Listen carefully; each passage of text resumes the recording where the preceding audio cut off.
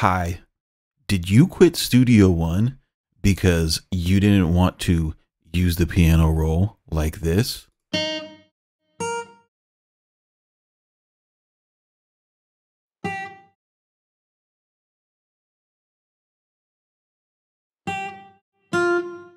Yeah, I would have quit Studio One if I had to use the piano roll like this too. What's up, everybody? It's CMP with Craftmaster Productions and Studio1Tutorials.com. Don't forget to stop by Studio One Tutorials, pick up your premium membership. It is 50 cents a day. And also, please don't forget to stop by CMPKits.com. Get yourself 500 free loops. Okay, do that first. And then once you get a little sample, once you get a little hit, come back, buy some compositions, buy some MIDI packs, buy some MIDI drum kits, buy the drum kits. Get the 808s and get what you need to get started in production right now. Also, please follow me on IG. It's the quickest way to get a hold of me if you ever need to cuss me out. And also follow the Spicy Sundays podcast with me and MG the Future, streaming live every Sunday on MG the Future's YouTube channel. Now, today we're going to be looking at the transition from FL Studio into Studio One and how to make it a little bit more painless. And in the piano roll, I noticed that I got some conversation going about like, man, you know, this is really cool and everything, but it's just not the same as the FL Studio piano roll because of the copy notes feature. And when I went to use FL Studio, the copy notes feature was actually something that really frustrated me, right? Because I was so tapped into the workflow that I had built. So what I realized was the workflow that I had built, I need to demonstrate. So let's take a look at it. What I do, right, in order to be fast, like someone who uses FL Studio, I have this command here, which lets you set the quantize, which changes the note lengths. I have that set to my keyboard, right? So I can press 1 and get a whole note. I can press 2 and get a half note. I could press 3 and get a quarter, 4 and get an eighth, 5 and get a 16th. You know, and I hold down Command to use the pencil tool because that's the fastest one-click way. You keep Command held down and you can go ahead and erase like you did on FL Studio, or you could just click and drag and do that, right? But the way that you get this set up is, and the good news is you only have to do this once, right? You only have to do it once. So what you want to do is you want to go to preferences and you want to go to keyboard shortcuts. And what you can do is you just select you just type in quantize, and what you're looking for, what's going to come up is these quantize buttons, right?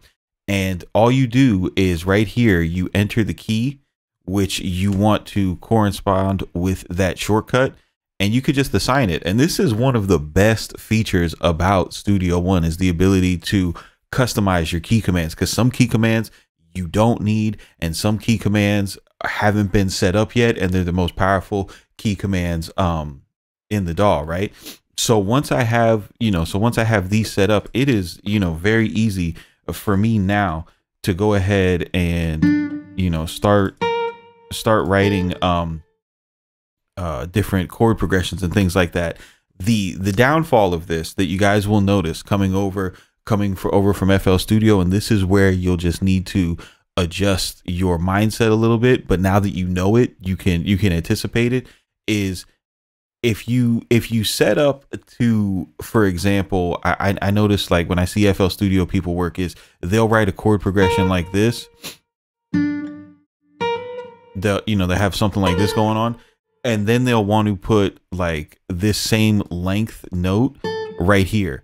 In Studio One currently, you can't do that. What you would have to do is you would have to switch your note length to, to 1/2 to get there. If you wanted to get here, you'd have to switch it to 1/4, which that's why putting the key commands in makes it super simple.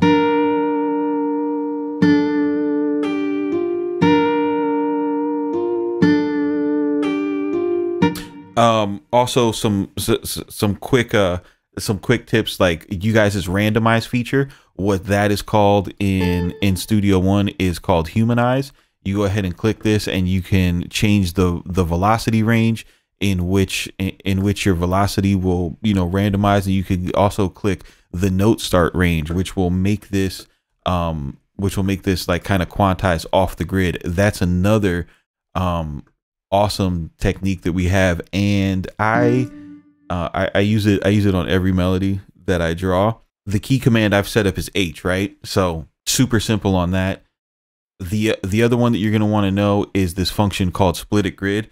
And split at grid will basically what it allows you to do is it allows you to make two-step hi-hats really quick. So the way that I'll do hi-hats is I'll just grab a bar, pencil tool, drag it out, right?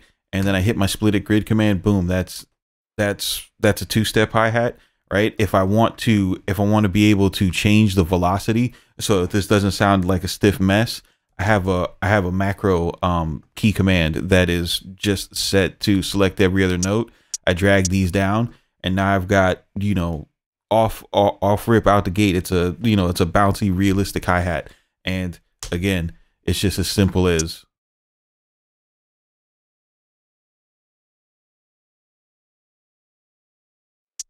I mean, that's the fastest. That's the fastest. Nobody can do that faster, right? And then when it comes time for like making hi-hat rolls, being able to switch in between these different note values and go through the hi-hats and just chop them without having to pull up a menu and switch in between different note values, right? Super simple. I'm just boom, boom, boom, boom.